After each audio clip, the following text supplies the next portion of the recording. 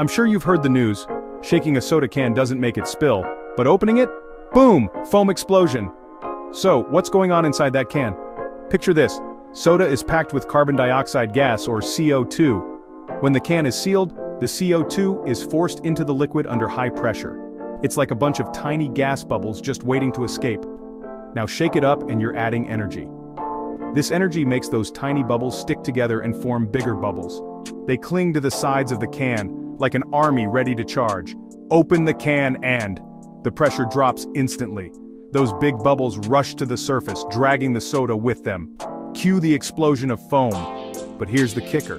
When the can isn't opened, those bubbles stay trapped against the sides. No escape route means no mess.